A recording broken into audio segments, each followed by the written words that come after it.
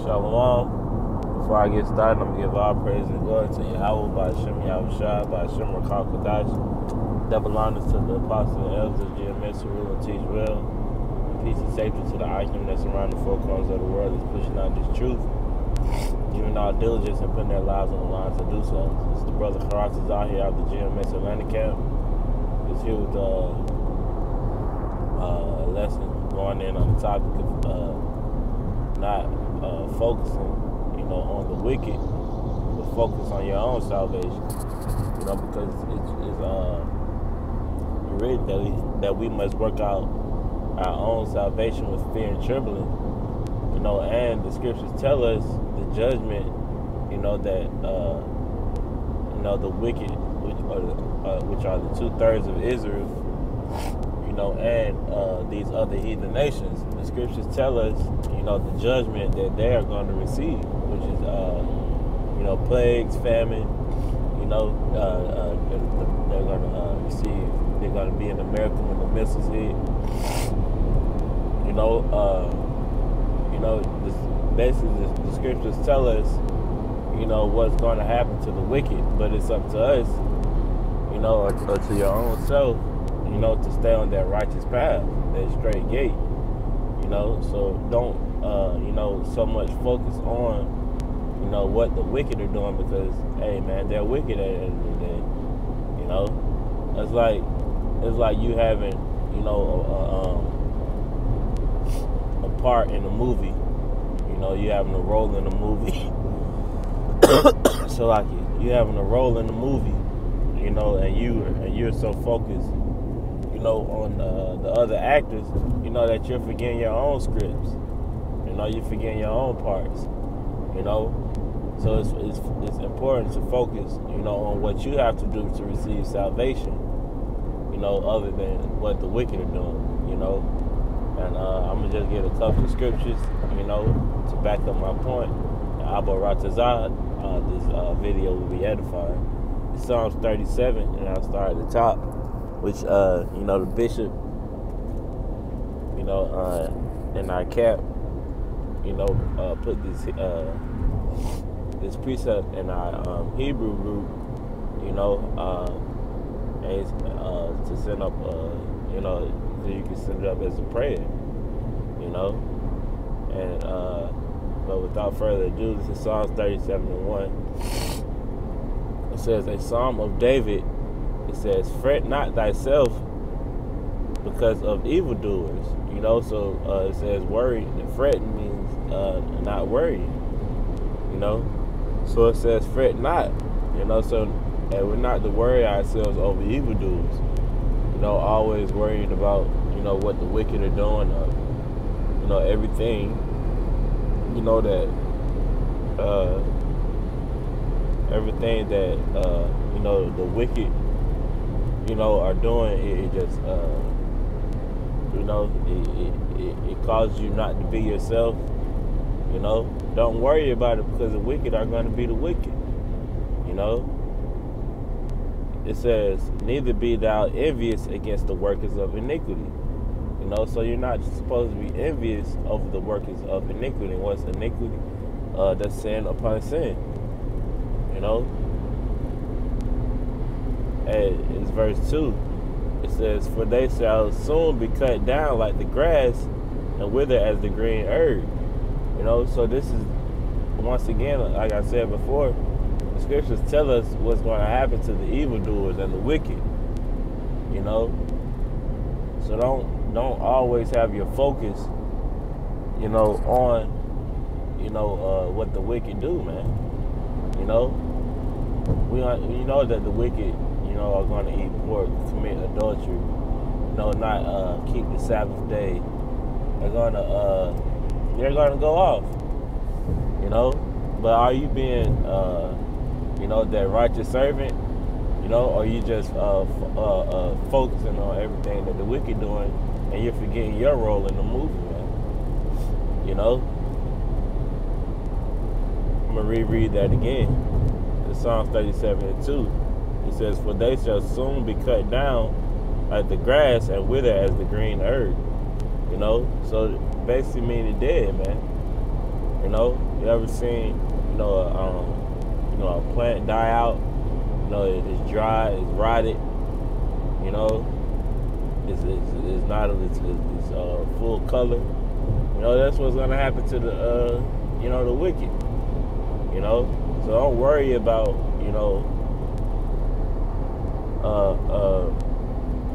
of course you're gonna, get on 2/3, especially. The wicked, especially the 2/3 of the people of our nation. You know, because they have a chance of salvation. You know, but don't make that your whole focus, man. You know, don't make that, why basically the reason why you're in the truth, so you can get on the wicked, man. You know, we're supposed to be receiving that, trying to, earn that crown put on our head from our Lord Yahushua. You know, that's really the the main reason why we should be in this fight. Not to just curse out niggas and so-called white men. You know, because it's a saying in the world that whatever energy that you push out, it's the same energy that you're gonna receive. You know, so if you're focusing on what the wicked are doing, you're gonna end up doing the same things, man. Why? Because you're being envious of it. You know, as it said in Psalms 37, man. You know, if you always worried about Jake having a haircut, and you understand that Jake is gonna get edge ups, man. They off, you know.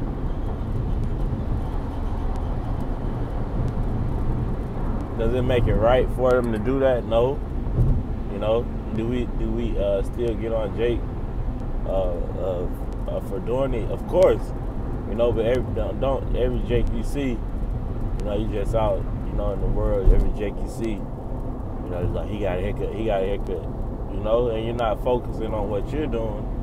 It's something wrong with that picture, man. You know, we're in the latter days where the Lord shall visit the earth, man.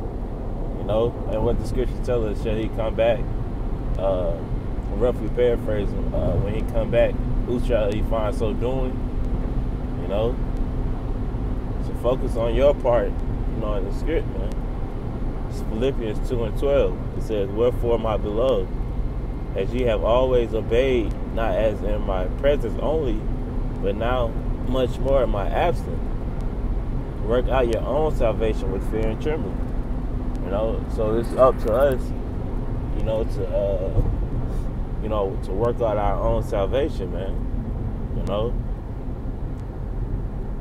I forget who said it in our group, but they just made it saying. I believe it was the brother Abba Abadia. He did a lesson, just basically stating, send up more blessings than curses, man. You know, why? Because our people are already, beat up from being oppressed by our enemies.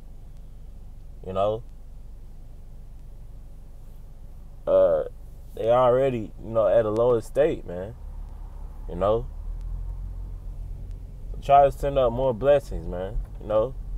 It's just an act that you could try to exercise, because, hey, man, by, not being the reason why you're doing it, but by you sending up blessings, you may receive more blessings from Yahweh Shem Yahushua.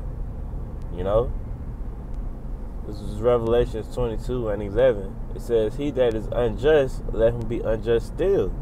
And he which is filthy, let him be filthy still."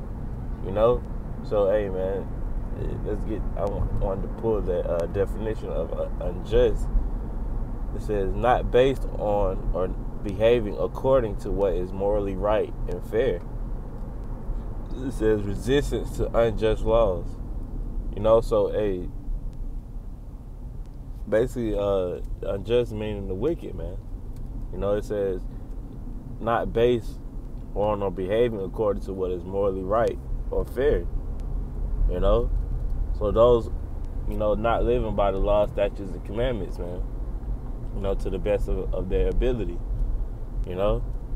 says, he that is unjust, let him be unjust still, and he which is filthy, let him be filthy still, and he that is righteous, let him be righteous still, and he that is holy, let him be holy still. So we have to continue in righteousness and holiness, and let the unjust and the filthy continue on their path, man. Because the Lord, is going to sit, Salaki is going to send, those of them that's meet for repentance, man, or acceptable for repentance. I'm gonna close off on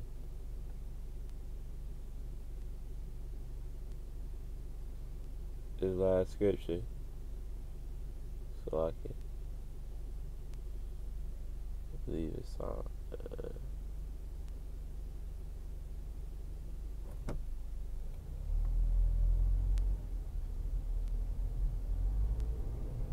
This is 2nd Ezra chapter 15, verse 3. It says, "Fear not the imaginations against thee, let not the incredulity of them trouble thee that speak against thee." In which that word incredulity means the unbelief, or the unfaith. It says, "Fear not the imaginations against thee, let not the incredulity of them trouble thee that speak against thee." So don't let the unbelief, of these people trouble you, man. We know that we have the truth, man. Not being proud, but just being confident in our Lord, Yahweh B'Shem Yahweh Shah. We know that we're doing, the best, or striving to do the best that we can do. So don't let the unbelief of these people cause you, to lose your crown, man. Scriptures tell us, hold fast to what thou has been taught, roughly paraphrasing. It says, verse 4, "For all the unfaithful shall die in their unfaithfulness." And that's really clear to the point, man. The scriptures tell us what's going to happen, to the unfaithful, man. They're going to die. They're going to die. We're in the valley of the shadow of death. We're going to see people going off everywhere that we go, man. But don't let that, steer you off of the path that you're supposed to be on, man. Because at the end of the day, we understand that the judgment, that the wicked is going to receive, man, which is death. That's the end all be all for the wicked, death. So, I just wanted to hit on that point, just being better, just being more positive, having a more positive output, in our lives, because we are, Lord willing, that we continue, we'll be joint heirs with Yahweh B'Shem Yahweh Shah, and I just wanted to, touch on that. But Lord willing, this lesson was edifying. I'm going to go ahead and close out by giving all praise and glory to Yahweh B'Shem Yahweh Shah, B'Shem Rakakwadash. Double honors to the apostles and elders of GMS who rule and teach well. Peace and safety to the Akim that surround the four corners of the world that's pushing out this truth. Until the next time, Shalom.